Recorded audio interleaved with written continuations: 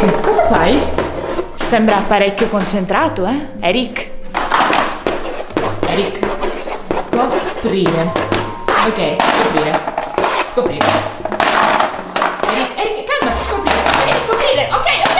Scoprire! Dobbiamo scoprire, Dominick!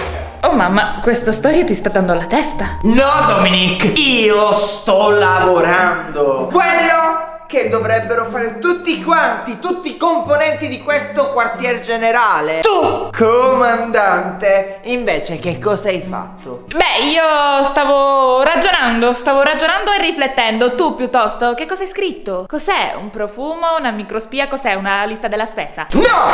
Questo qui è un piano! L'agente 00 Erick! Chi? Ha un piano. Chi è che ha un piano? L'agente 00 Erick è un nome segreto. Il tuo nome è segreto? Sì. Ogni agente del nostro quartier generale ha un nome segreto. Anche DinsiemE hanno un nome segreto. E il mio è agente 00 Erick. Cosa? Ma perché?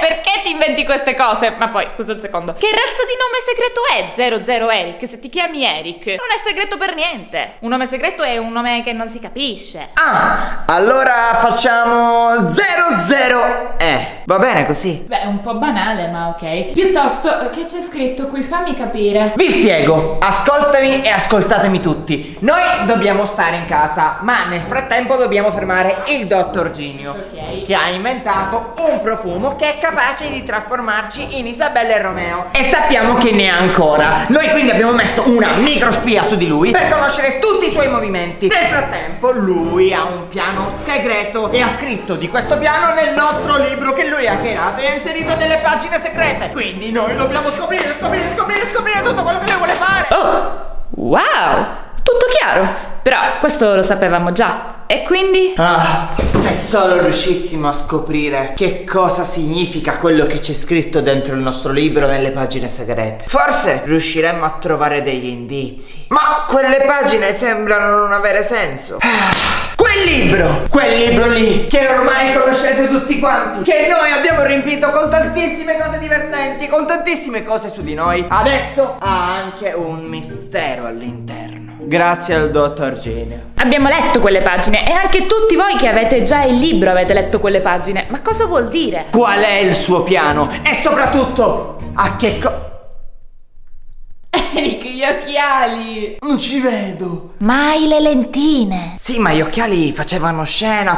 Dicevo, che cosa significano e a che cosa servono quegli enigmi? Devono per forza servire a qualcosa. Voi che cosa ne pensate? Li avete già letti e risolti? Fateci sapere, leggeteli perché noi abbiamo bisogno del vostro aiuto. Dobbiamo assolutamente scoprire al più presto possibile e fermare il Dottor Giniu. E se ancora non avete il libro, vi ricordiamo che potete trovarlo in tutti i siti che vendono libri. Lo trovate su Amazon. Insomma, vi lasciamo il link in descrizione e vi arriverà direttamente in casa vostra. Leggetelo e fateci sapere. Sì, lo so che le pagine del Dottor Giniu sono brutte in confronto alle nostre, però secondo me servono a qualcosa per forza. Buongiorno ragazzi, io sono Erick. E io sono Dominick. E che siamo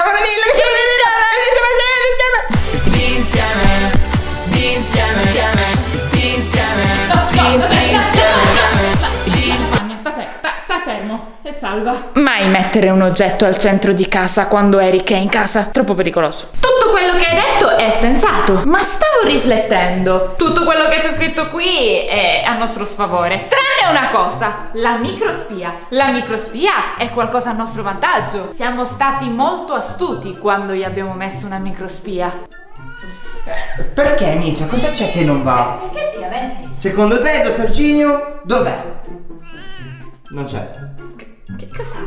Non lo so. Dicevo, Ti comporti molto strano, Micia. Ti comporti molto strano, Micia. Erick. Oh, sì, scusami. Stavo dicendo, non possiamo uscire fuori a seguirlo. Non possiamo cercarlo nei posti che scopriamo con la microspia. Però potrebbe lo stesso essere utile anche da qui. Se lo seguiamo anche a distanza, possiamo scoprire qualcosa sui posti in cui si trova. Grazie al GPS che c'è nella microspia, possiamo vedere la posizione e vedere se si trova in città, in campagna, al mare, mare o davanti a un negozio. Ho capito, sei un genio, Dominick. Giustamente, se va al panificio gli serve del pane, e se poi va in salumeria vuole farsi un panino col salame. Sì, non che ci importi cosa mangia il dottor Giniu, però se va dal ferramenta gli serve qualche attrezzo. Se va al supermercato e compra la carta igienica significa che il panino col salame... Basta, va bene così. Ci siamo capiti. Questo è l'obiettivo di oggi. L'obiettivo del giorno del nostro quartier generale ed è il vostro comandante che vi parla è quello di seguire la microspia. Studiare ogni spostamento del dottor Giniu che farà tutto il giorno e studiare delle teorie. Ho una cosa simile. Voi lasciate like a questo video qui sotto adesso se volete aiutarci a scoprire che cosa ha intenzione di fare il dottor Giniu e fermarlo, e iscrivetevi al canale attivando la campanellina per non perdervi nulla. E adesso a lavoro! Questo qui è il radar, ormai lo conoscete. E quel quadratino lampeggiante è il dottor Giniu. Guardate, c'è anche scritto dottor Giniu. Grazie a questo radar noi possiamo vedere quando il dottor Giniu si avvicina o si allontana da noi. E in questo momento, per fortuna, sembra lontanuccio, sì. Certo, non ci sono disegnate qui le strade, le vie, però deve esserci un modo per capire la posizione. Oh, dottor Giniu. Allora, ci sono i punti cardinali, no? Questi sono punti cardinali, sono nord, sud, est, ovest. Forse è meglio che guardo io, Allora, guardo magari io? devo dici? andare forse Vuoi verso il guardare me? sud, vado verso la Sicilia. No. in Sicilia. Est. Erick, fa dare un'occhiata a me. Che stai facendo, Erick? Erick, ti girerà la testa. Erick, fermati, Erick. Lì si trova il nord! Si trova il nord! E trovando il nord si trova il dottor Giniu. Il dottor Giniu si trova estremamente al nord. Al nord, forse è al polo nord. Ma che ci fa al polo nord? Al polo nord, ma non penso sia così lontano. Erick, è qui vicino. Erick! Ma come hai fatto a non vedere il muro? Devo proseguire al nord!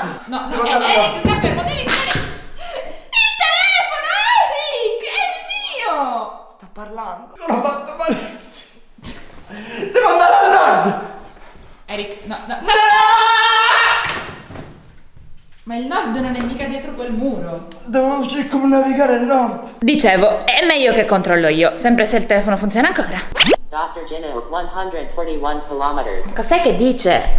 Controlla i numeri, Dominick, visto che ci sono dei numeri. Controllali, che forse è il numero di telefono del dottor Giniu. Numero di telefono? Ma no! Erick, sei un genio! Gli chiamiamo? No, forse non sei proprio un genio. Ma i numeri indicano la posizione, tipo la longitudine, la latitudine, queste cose così. Possiamo metterle al computer e trovare dei posti. Andiamo. Sono un po' confusa. Perché, scusa, io che avevo detto? Non avevo detto che era la longitudine e l'attitudine è una malattia. Ok ragazzi, ho inserito i numeri che trovavo dal radar e mi dà questa zona qui. Vediamo. Guarda un po'. In città ci sono le case. Quindi il dottor Giniu è in una di tutte queste case? O per strada. Non è detto che sia dentro una casa. Ma non penso che sia per strada. Non può mica camminare per strada con la maschera. Oppure per camminare per strada ed essere più in incognito cammina senza maschera, mostrando il suo vero volto. Questo non lo sappiamo. Erick, stai calmo. Guarda qui, aiutami. Purtroppo non riesce a dare una posizione super precisa. Non è che indica un palazzo o un incrocio in particolare. Abbiamo solo un'indicazione. Sappiamo che è in città. Servirebbe andare lì ed esplorare tutte queste vie. Non possiamo, Erick, lo sai. Lo so, però possiamo chiamare tutte le persone che stanno in quella zona e chiedergli se hanno visto qualcuno di sospetto. Erick, troppo complicato. Non lo so. Cosa potrebbe fare in città? Riflettiamo. Beh, effettivamente in città può fare davvero troppe cose. Come facciamo? Non lo so, ci vorrebbe un modo per spiarlo, ma senza bisogno che noi andiamo lì. Come possiamo fare? Cosa? Ehi, Omi. Omi? No. Ma come ci vai tu, Omi? Come? No, Omi. Ma come fai? Tu sei piccolino, cioè senza offesa, però sei piccolo così. Omi, davvero, lascia fare agli adulti. Omi! Lo sto vedendo molto insistente, ma Ommi, tu sei piccolino, sei il più indifeso di tutti quanti, veramente non puoi. E se mai ti succedesse qualcosa io non me lo perdonerei. Ommi, basta. Ma perché così insistente? Ommi, davvero, tu non vai da nessuna parte, resta a casa, tranquillo. Eh? Ommi, no! Dominick effettivamente non ha tutti i torti. In realtà qui lui è l'unico che può uscire. Le persone, gli umani non possono uscire. Lui non può prendere virus, non può stare male, non può fare niente. Beh, effettivamente è un robot, lui può uscire. Ma anche se può uscire, non può affrontare un tragitto così lungo e mettersi... Beh, ma pensa che non può esserci nessuno in strada, quindi può stare tranquillo. Ma potrebbe essere pericoloso per lui. E poi non so se riusciremo a concludere qualcosa. Cioè, tu lo pensi capace? Beh, lui sa fare tante cose e poi insiste così tanto. Però, poverino, forse è meglio di no, dai. Però insiste. Beh, se insiste, forse dovremmo dargli fiducia. Ok, diamogli fiducia. Sì. Ok, Ommi, ci abbiamo riflettuto su. Ci abbiamo pensato e se tu te la senti e credi di esserne capace, puoi farlo. In fondo, chi meglio di te conosce il dottor Giniu? Vai lì e torna quando saprai qualcosa. Però, facci sapere come va. Cioè, noi come facciamo a sapere se è tutto a posto? Ah, giusto. Le telecamere che usava per spiarci. Vero, vabbè, ok, non pensiamoci più. Ok, puoi andare. Siamo sicuri che andrà tutto bene? Vabbè, ti aiuto io. Ok, Ommi, magari ti accompagniamo. Aspetta un attimo. Dai, vai piano. Attento, attento al muro. Attento. Ommi, di là. Sì. Non so se tu sei mai uscito da qui c'è l'ascensore. Vai di qua, qui a destra, vieni, te lo apro, ci penso io, giustamente tu come fai ad aprirlo? Dai, Ommi, entra in ascensore. Ok, perfetto. Ommi, mi raccomando, stai attento. Mi raccomando, Ommi. No, aspetta, l'ascensore, no. Sei sicuro che andrà tutto bene? Non lo so, osserviamo dalle sue telecamere. Sì, lo teniamo d'occhio. Eccoti, Ommi, dicevamo. Ok, Ommi, mi raccomando, tu sta attento, noi guarderemo tutto dalle telecamere, ok? Ti teniamo d'occhio. Ok, mi sembra convinto. Sembra convinto, vero? Ok. Ti premo il pulsante, vero? Ciao, Ommi, ciao, stai attento, ciao. Speriamo bene. Andiamo a controllare subito. Vieni, veloce, controlliamo subito, non perdiamolo d'occhio nemmeno un istante, povero Ommi. Madonna, saremo con lui, non lo lasceremo solo.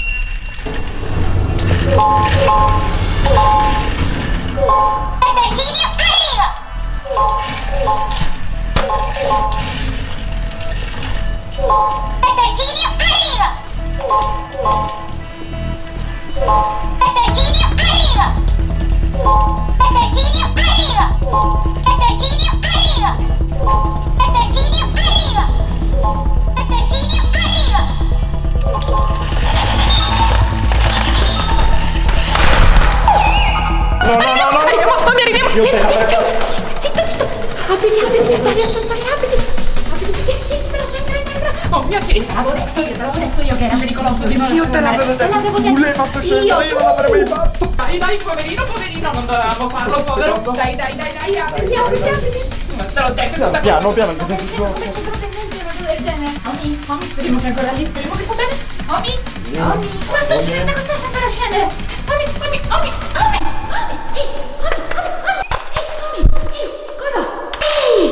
Ciao amico, scusaci. Ok, no, non vai da nessuna parte, torniamo a casa. Andiamo. Stai bene, amico mio?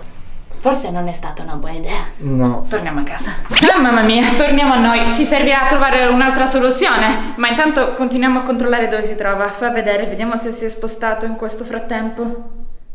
Oh no. Oh no. No, Erick, guarda, è qui. Il dottor Giniu è qui, si trova qui. Qui dove, Dominick? È per strada, dov'è? No, non sembra per strada. Qui dice proprio che è qui, il dottor Giniu è su di noi. Su di noi? No, su di noi. Il dottor Giniu è in casa nostra. In casa nostra? Ma dove? D'insieme